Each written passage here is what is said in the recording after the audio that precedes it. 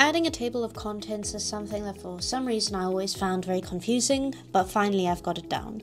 So you start by creating your entire document first. So you'll see I have a proposal draft here. And then you use the different heading options as signposts. So you'll see here for these main headings I've used heading 2 over here. And for subheadings, you can find a subheading. I have used heading 3, so this just lets us know how this is divided. And then I've left space here for my table of contents. We're then going to go to references.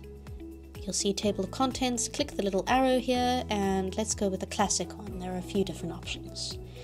And now it will automatically divide our document into the different sections. So you can see my research question, rationale, literature review, with the different sections of the literature review, theoretical framework, and methodology. And it's automatically numbered the pages for you, so you know exactly where to find these.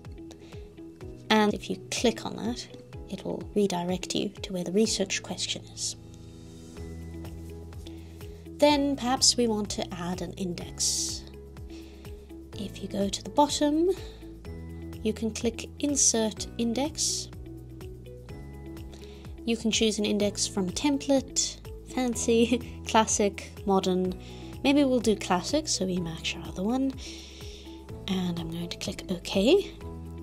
There are no index entries found because I haven't used an index in any form here, but that is how you would insert it. If we navigate to Docs, you have fewer options in terms of your table of content and indices, but you can insert a table of contents by clicking on Insert and then Table of Contents. And so we can click here.